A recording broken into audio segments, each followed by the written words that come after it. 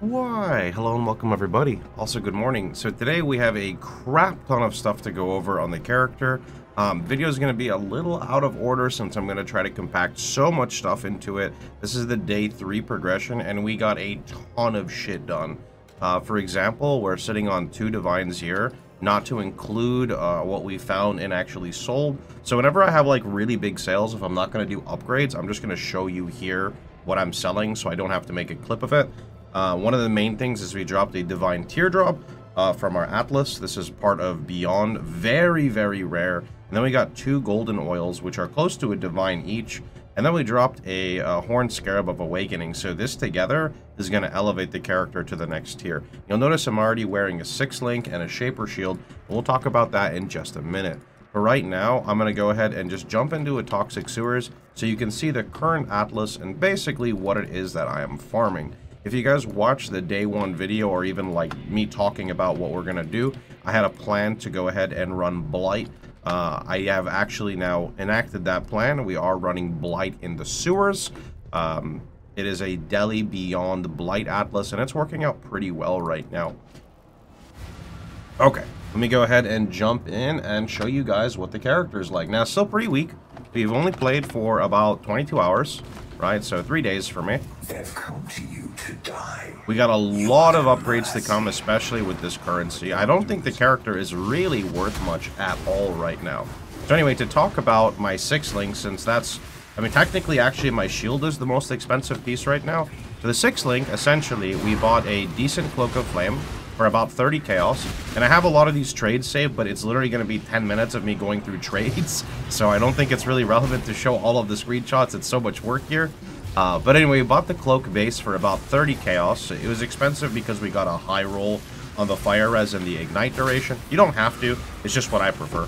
And then actually, fusings are so cheap right now because people, you know, later into the leagues don't really care too much about 6-linking, and if they do, they're using like Black Morrigan or they're using the Omen of Connections. So essentially, fusings are so cheap. Yesterday, we were actively buying fusings at 45, actually more. So we were buying them 95 fusings for 1 chaos. And then, I actually had someone in my chat tell me they've been flipping fusings, buying them at 200 fusings for a chaos, and then selling them back at a 100-to-1 ratio. So, very funny stuff. I ended up buying most of them at about 95 per. I bought some at 45 per, but the point I'm trying to make is 6-linking with fusings right now is incredibly cheap because of the price of fusings, right? Literally, if you buy them at 100 for 1 chaos, you can get a 6-link for 15 chaos because 1500 fusings is equal to that. The only downside is you have to pay the gold cost, but gold is not really a problem for me as I do map a lot, so gold is kind of just free. Other than that, I'd say one of the other places a lot of my currency went into is actually rolling jewels. Rolling jewels and then buying Exalt Orbs. And I'll talk about the crafting process of each piece of gear that we have performed on right after this map. I just wanted to show you guys a little bit of what this mapping looks like. Oh shit. Okay, I'm stuck. I really need a phasing flask though, because I keep getting blocked by everything. Honestly, I should just drop this life flask here and trade it for a phasing. Flasks are something I'm always super lazy on with progressing. I usually just wait till I have like item level 80 flasks and then start spam rolling for gain 3 charges. Also trying this salvage thing on the Blight Towers. It's not very impressive right now. However, it is giving me gold per tower salvaged, so it doesn't hurt to just like salvage a little bit. Just a click. And that node that I'm talking about is literally this node right here. Okay, I don't want these talismans to go away. Stop it. Get out of here. Some of these might actually be okay, like basically the Avian Twins one is like fizz taken as, but we can't sell talismans anyway, so it doesn't even matter. That's definitely the funnest thing. I have to customize the loot filter on this character to hide stuff that I cannot really sell on the currency exchange, as we are completely staying true to our rule set where if it doesn't fit in the currency exchange, I am not allowed to sell it. And the only exception to that is T17 maps. Although we haven't dropped any T17 maps yet, I gotta go get more Void Stones.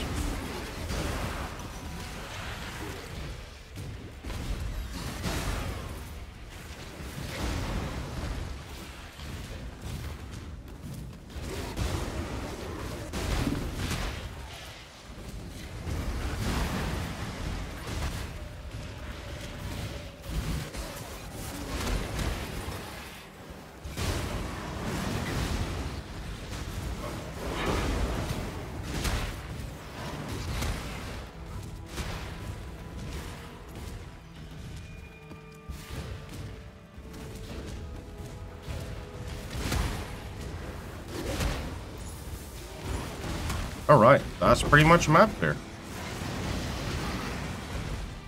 Okay, so now let's go talk about a plethora of things. Let's see here.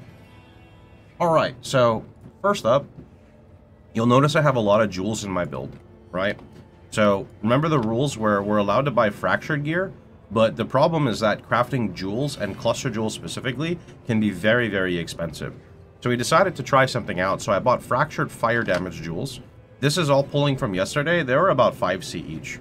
So I bought maybe like 5 of them, and I basically came to my harvest bench, and most of them were spammed with Reforged Life, trying to get a life roll with a fire damage roll and then something else. Occasionally it did not hit that. Another one that I was doing is Reforged Fire. So you'll notice this jewel, for example, has like fire damage, which is the fracture, maximum fire res, which is why I kept it, and the curse effect reduction. I do want max res jewels to help push me to 90. Over here, we've got a reduced poison duration, maximum life, and fire damage jewel that was spammed with the Reforged Life. Down over here, you can see I have a fire damage, maximum life, recoup, and then fire and cold res. I believe this one was also with Reforged Life. And then down here, you can see another one which has the life roll with a area damage roll. Only downside, my jewels don't have dot multi, which is way more better than increases. So that pretty much covers my jewels. As for the cluster jewel, if you look over here, I bought my cluster jewel base for about 10 chaos. I was buying an item level close to 70. The reason I was getting it close to 70, and I can already see they're going up in price here, but the reason I want it close to 70 is because the closer to 68, actually, the easier it is to hit notables, because the notables typically stop at 68 with some exceptions. But I basically alt spammed, I got Prismatic Heart, and then I believe I regaled Disorienting Display, and now we just have a cluster with basically Prismatic Heart. Over here, I have a Fan the Flames cluster. You guys saw that in the video yesterday. We literally just used one alteration. And then today I exalted it and got myself exposure therapy. So that is pretty cool. That is this one right here. Now, moving into some of the next ones. This was the Divine Teardrop. So as we just set this Atlas up yesterday, we ran actually, like literally our first map on this Atlas. Oh! And we dropped the Divine Teardrop, which, as you saw there, sold for 6 Divines on the currency exchange. Over here, we have our Elder Helmet. Now, the Elder Helmet, just like on the website, the budget version of Elder Helmet is crafting with Reforged Fire to try to get Conk and Burning. Here, after about 3,000 life force, we hit a Conk effect with a Burning and a T3 life roll. So to finish this, we just craft +2 gems as the prefix, and then that is pretty much done. Then we also have the Starforge 6-link over here. So essentially, remember how I told you guys I bought 1,500 fusings for a very cheap amount? Let me see if I actually have a screenshot. Here's a screenshot of me buying them at 90. You can see all the order completions, right? So over here, the only downside is we had enough fusings. I bought 1,500, but I had to run a tier 16 map to be able to actually unlock the ability to bench link it for a benchcraft for a 6-link.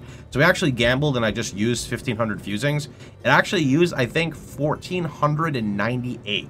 It's kind of crazy. So close, right? So close. And then, unfortunately, I don't think I have the shield because I forgot to link it. So I do apologize on the shield craft. It's here somewhere. I have the screenshot of me buying the shield. I just linked the wrong thing. By accident, I linked myself the create clip instead of the actual shield clip. So essentially, we bought ourselves a Shaper Shield base for 5C. And then I spent about 3,000 life force trying to roll it. It did not roll shit. So we tried our other method, which is fossils, which at this stage in the league, fossils, I believe, are much cheaper. So we came over and used, let's see here, we used these here. So pristine life fossils with the primitive chaotic resonator.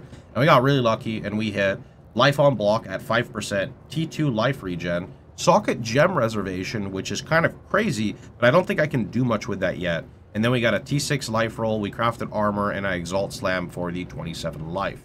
Other than that, you've now seen my weapon from yesterday. You guys saw how we got the cloak. You guys saw the shield. The boots, actually, I picked up in yesterday's video when we were doing a Jun encounter, and we unveiled them. You saw me buy the Immortal Flesh. I'm still using gloves I picked up off the floor, and you saw the Elder Helm. So pretty much everything is good. And then the amulet I also picked up off the floor and identified. I definitely want to move into fractured gloves. Fractured gloves would be really big because then I can craft a pair of gloves and I can drop this cluster jewel or fan the flames. It's really good. I just want to push myself into area clusters to prep for the Hateful Accuser setup. Other than that, I believe we have pretty much talked about everything on the character. Again, as for where we're going now, I definitely want to buy a fractured pair of gloves, a fractured pair of boots. I may skip the boots and just go for Annihilation's approach, but I cannot sustain them yet. So definitely gloves. Thinking of maybe working on crafting a new Elder Belt.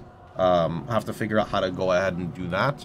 And then I was going to go for an Archdemon Crown, but in terms of cost, an Archdemon Crown is a lot more expensive because I would have to buy the base, which is not expensive, but then I would have to use a shit ton of Life Force to basically reforge into the correct influence, which was just a lot. Now that we actually have currency, we can kind of work on doing this.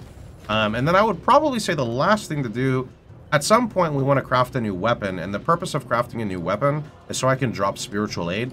Right now we're leaning on Spiritual Aid because our weapon is essence crafted with the 90% increased damage for minions only. So to move off of Spiritual Aid, we want to ditch the minion damage on our weapon. Anyway, we're going to be figuring out a lot of stuff kind of as we go. So if you guys have any questions, feel free to drop them down below. But also, consider checking out the stream at twitch.tv/Pohx. We'll be, like I said, progressing this character probably for the rest of the week and pretty much seeing as how it goes. Anyway, catch you guys all later. Hope you guys had a wonderful time. Hope you guys enjoyed yourselves. We did also happen to clear our first 2 Void Stones, so Eater and Exarch were no problem. And then we'll be working on Maven and Uber Elder in the next couple of days. Anyway.